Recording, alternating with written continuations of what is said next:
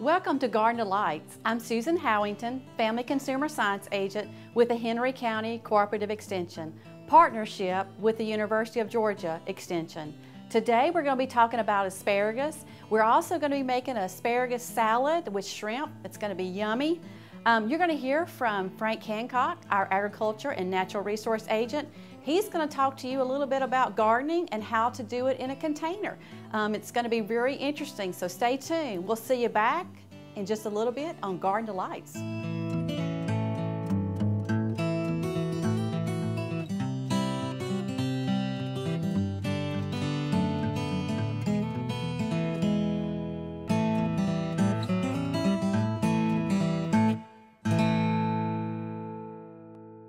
Welcome back to Garden Delights. Today we're going to be talking about asparagus, and we're going to be making an asparagus shrimp salad. But let's talk a little bit about asparagus. And what I remember in my childhood, we didn't have asparagus a lot. It was 6 of us in our family, and to feed a bunch of asparagus, it was expensive. But what I do remember is Easter time, the holidays, is when my mother would have asparagus. So that was like a treat for us. And I still, to this day, think about asparagus as far as the goodness of eating it and the privilege of eating it, because it was expensive. But asparagus this time of year is the best time to be looking for it.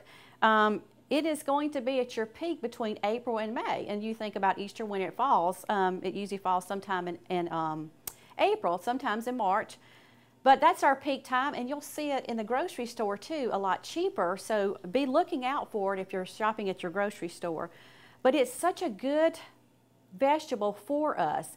It has no cholesterol, it's fat-free, sodium as far as very low sodium, but it has some good nutrients in it, and it has a really good nutrient as far as a vitamin K, which helps us with blood clots. So I would say this is perfect as far as what you're looking for in a vegetable, but it also has a little bit of vitamin A and a vitamin C. It has a little bit of fiber, which also is good for us because we know that fiber will reduce the risk of heart disease. And so we're always looking for a way to do that for our bodies. When you're looking for that asparagus in the grocery store, or even if you're picking it, you want to make sure you're picking it before the top of the tip part of it comes out, because it's going to make a flower. And they say asparagus is in like the lily family of like the onions, the leeks, and the garlic. So we know that once it matures, it will make a flower. So we don't want to get anything that's over mature. So when you're looking at the grocery store, look for a bright green. Make sure that it has a good feel to it. It's firm, it's not limpy. Because if it's real limpy looking, it's probably going to be real stringy, and it's not going to be really good to eat also. And when you're looking for it, when you're getting ready to select it and eat it, you know, and asparagus can be eaten raw or cooked. There's a woody part to it, and it's the part that comes out of the ground. So a part of that section of that asparagus, you're looking to take that part off because it's going to be really woody, and you're not going to want to eat that part of it. And it's also stringy. And a lot of times when you open asparagus in a can, that's what you get sometimes, that's stringy, and it's yucky to me when you get that part of it. So when you're looking at it, make sure, and you can buy it fresh, so this is the perfect time to buy that fresh asparagus. So be looking for that, and look at your stalks. About a medium-sized stalk is what you want. Now I have this asparagus in some water, and so it has just been picked out of a garden locally right here.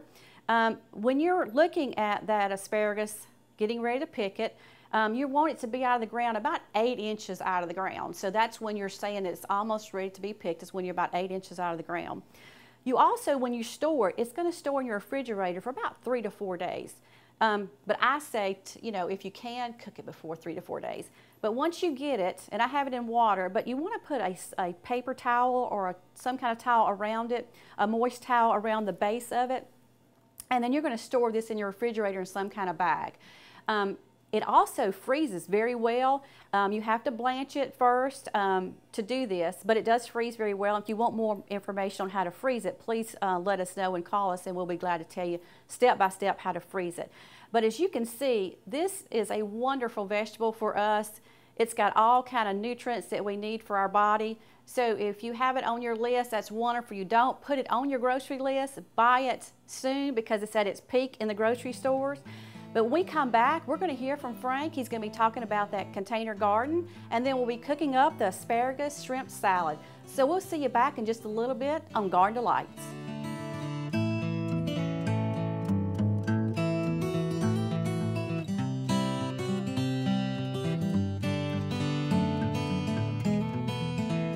Okay, today we're going to talk a little bit about growing vegetables in containers, and we're going to look at a couple of options for things we can have for containers.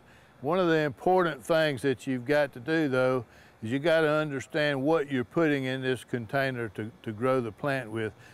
I've done a little bit of research on some of these products that are available at the stores. In fact, we sent 6 different samples off of some of those things that say they're garden soil. Main ingredient in most of them is bark and wood products, but you need to understand the characteristics of them. We did the soil samples on them. The pH range goes from like 4.4 to 7.2, so you need to know which one you're dealing with to figure out what you might have to add to it to get the plant to grow right. Some of them did not hold water very well. The water ran right through them, and in about 2 days, some of them dried out. Some of them, on the other hand, it was 10 days before they dried out. So your watering schedule and all that is going to be dependent on what you select to grow these plants in. So you just need to be aware of that. What we're going to look at here for a few minutes is we're going to look at some 5-gallon bucket semi-self-watering containers that we can use. The first one we'll look at here, and you can get these at most any store, so we're not saying it's got to be any particular bucket, but you start off with a bucket with a lid on it. Then you can take that lid and you can cut it out to be the same diameter as the 3-inch level down here in the bottom of your bucket. So you got to have a saw and a drill and to get this particular one out. So there's one component of it. Then we cut 4 pieces of drainage tile that's got the perforated holes in it so water can run through them. And we set those in the bottom of the bucket, and that's going to hold this up off of the bottom. Then we take a piece of hose. Let me pull this piece of hose out here. We take a piece of hose and we just ran a screw through it, and that screw is to keep it from pulling out of the bucket so it can't come through. So this particular hose is 1 inch outside diameter, 3/4 inside diameter.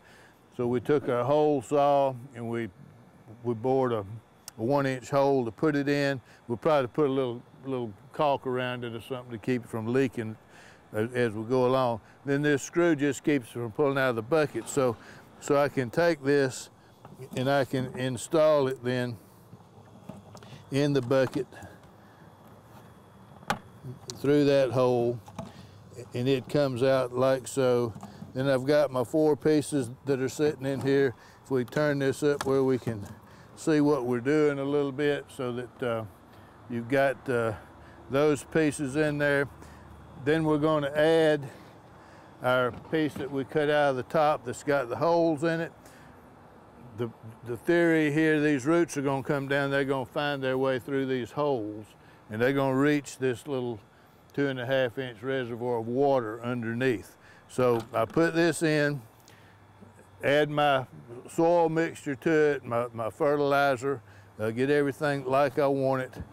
I'm going to set this up. Usually we'll talk about setting it up on a cinder block out in the yard, and then I'm going to take a milk carton and I'm going to put that 1-inch hole in that milk carton, and I can insert that in there. So now what happens is, when I water my plant, and I water it from the top like I always would, it soaks down through, the excess comes down in the bottom, it runs through this hose, goes into the milk carton.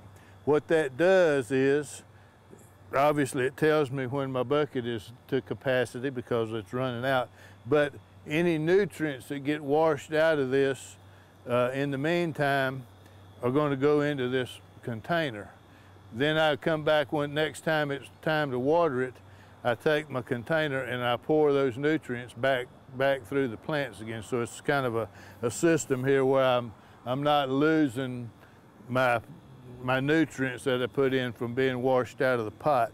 So that's one system. This bucket and the hose and everything that goes with this is about an $8 project here, and it, like I said, it takes a saw, and so we bought the bucket, we bought the top for the bucket, and we used a saw. So then we started looking at other ways to do this, and so we did the same thing by using 2 buckets.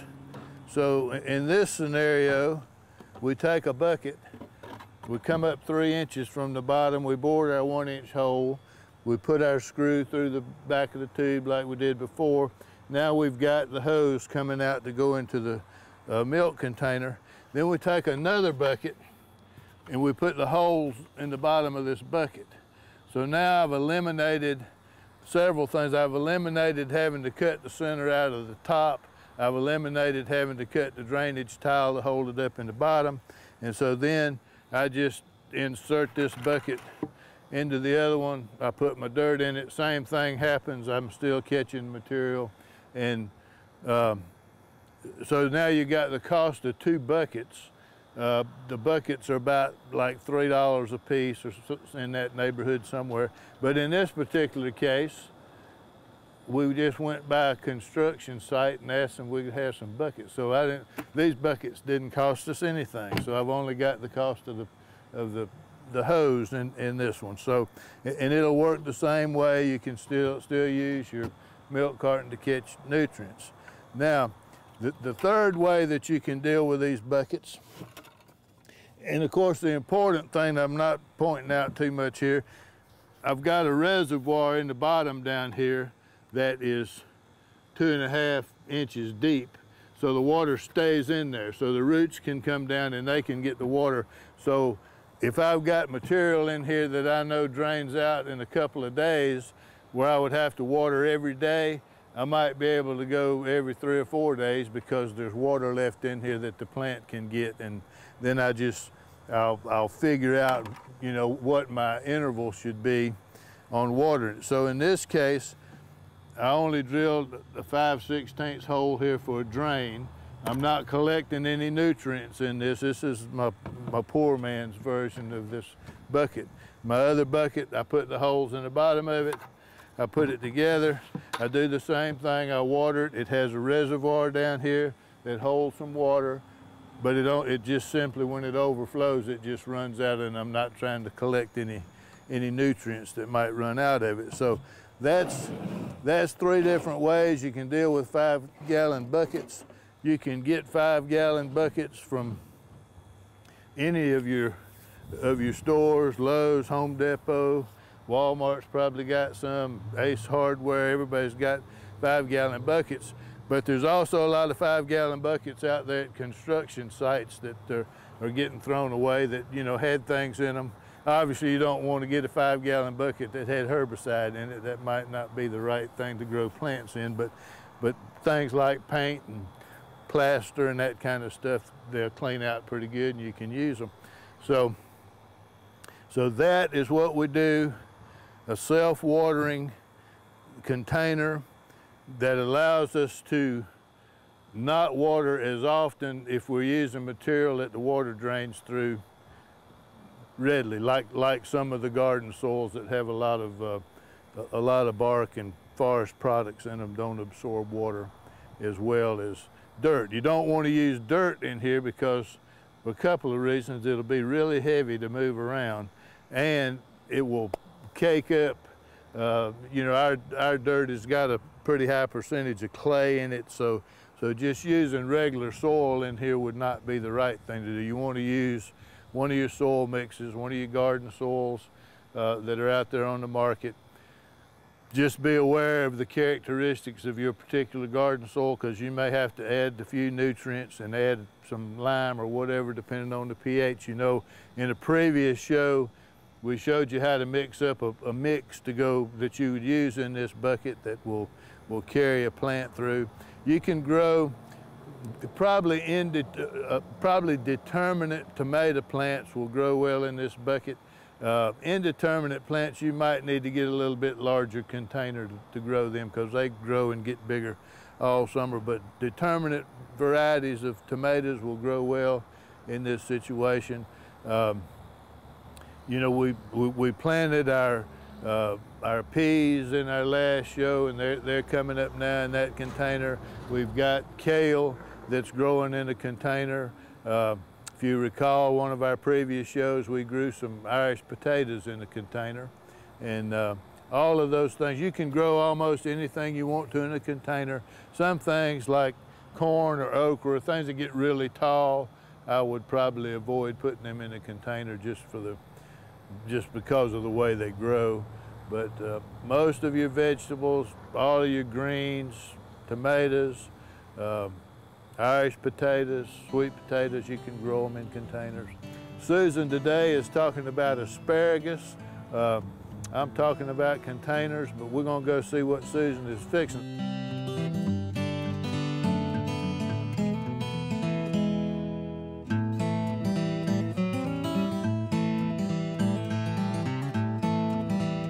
We're talking about asparagus today, and we're going to be making an asparagus shrimp salad, and it's going to be yummy.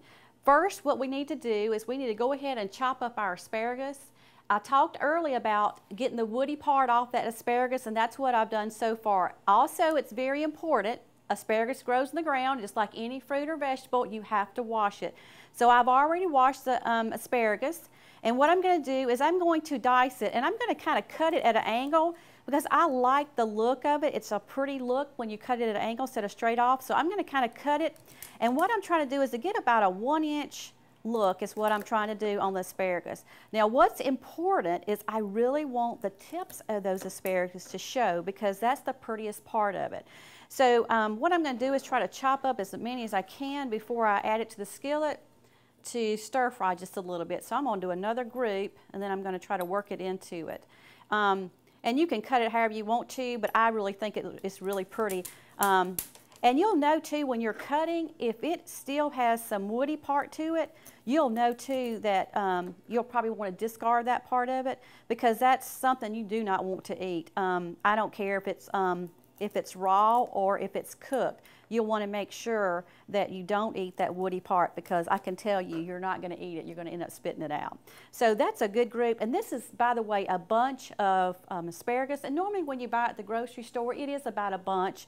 On the average, it's going to be about 20 of them, give or take, but that's what you're looking for. I'm going to go ahead and crank up my griddle area so I can go ahead and have it ready. Now, the first thing we're going to do to keep it healthy, this is about 3 tablespoons of vegetable broth. So I'm going to go ahead and add this to my skillet, and that's what I'm going to move and stir around with this asparagus. So I'm going to go ahead and add this asparagus right now to this part, and I'm going to keep chopping. Whoops, I just lost one, I think.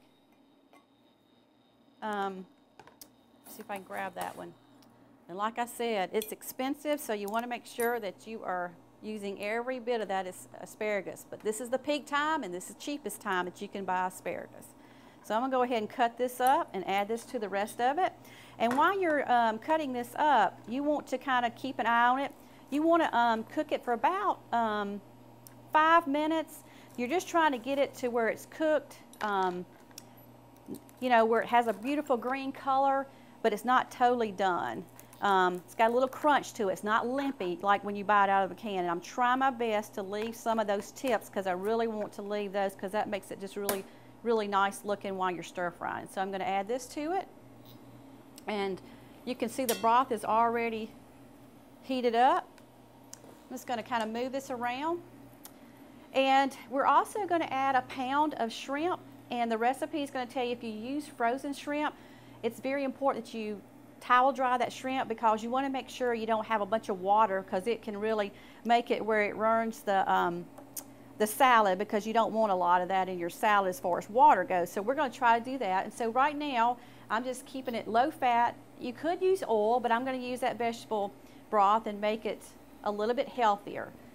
So we're going to cook this for about 5 minutes. And while this is cooking, I'm going to tell you a little bit about what we're going to also add to this salad to make it even tastier. Now, this is already mixed up, and I'm going to tell you what's in it.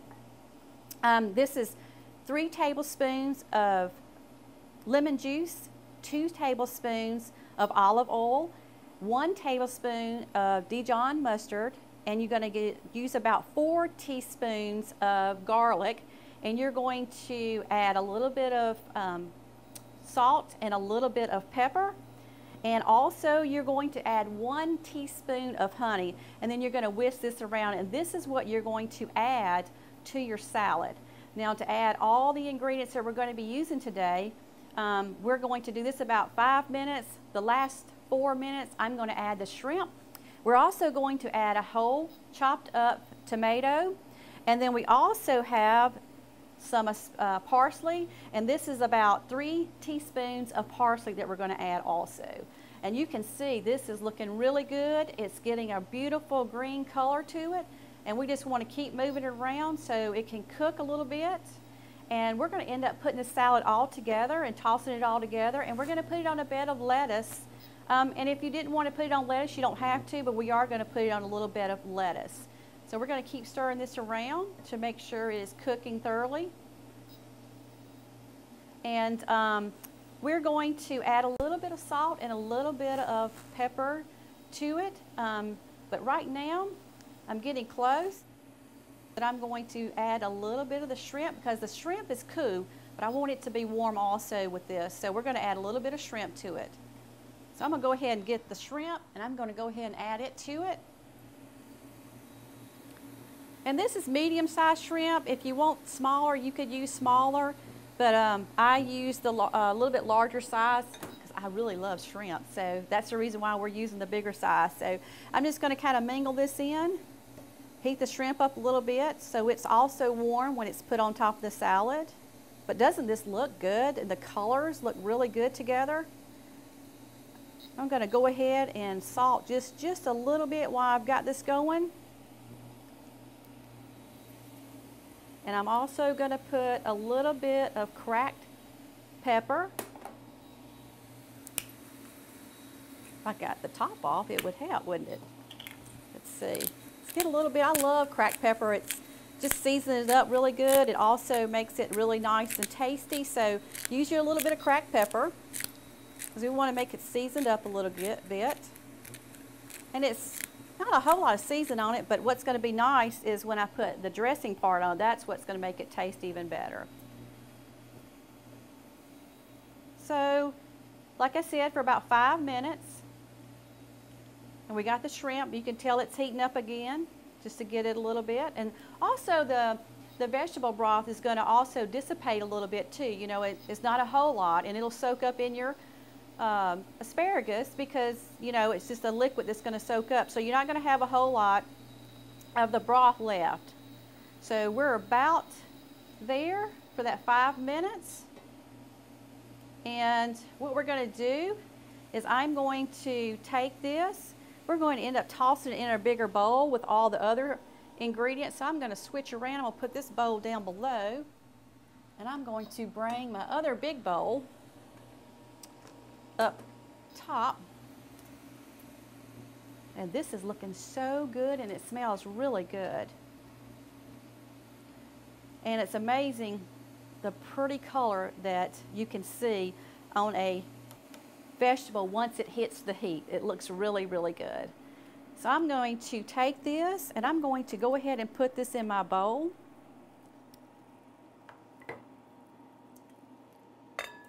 And I want a bigger bowl because I want to be able to toss it all together.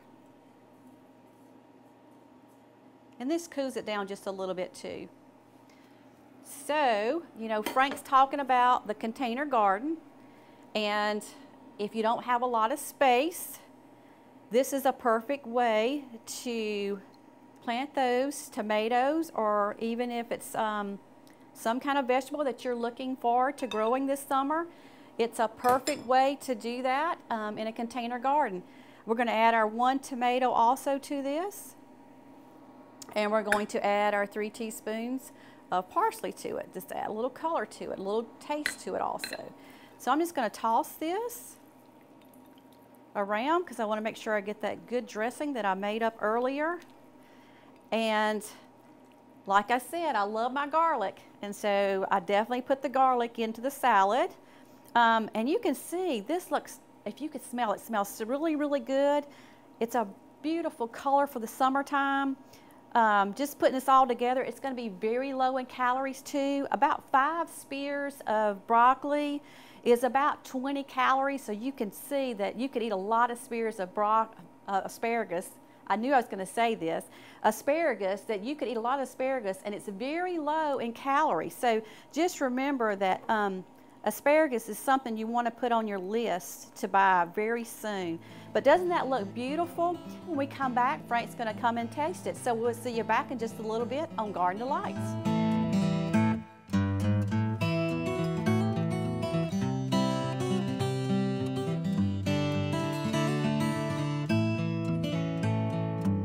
Welcome back to Garden Delights. We have Frank with us, and we're going to be eating asparagus shrimp salad. You ready, Frank? I'm ready. I'm ready. Asparagus shrimp salad. That's what I was hoping for. You were hoping for. Now, this is going to be on romaine lettuce, and I just about knocked your shrimp off, didn't I? Hey, that looks good. We didn't want to travel off, do we? How's that? I won't let it get far. All right. All right, let's try. We'll get me a little bit. And I'm looking forward to it. And I know you were eating a piece of raw earlier, but this is a little cooked now. Mm-hmm. But it's got a good, nice little crunch to it. Yeah, it does. If it's nice and tender, you know, the top part is the best. It is. That is really good. And I love shrimp anyway, so. Asparagus is supposed to be the vegetable of the gods, you know. That's what they called it. Well, I can see that. The Roman Emperor Augustus, you know, he had an asparagus fleet. That was the name of it. And it was just for going and getting the best asparagus and bringing it back for them to eat. Bringing it back and to eat. I can see that. And in fact, he coined the phrase, faster than cooking asparagus. And that's what he used to say when he wanted something done in a hurry, wanted it done faster than cooking asparagus. Well, I know that we don't use that much anymore, you know, but this is really, really tasty. The asparagus has a little crunch to it, which I really like. It's not soggy. Check out our website to see the recipe.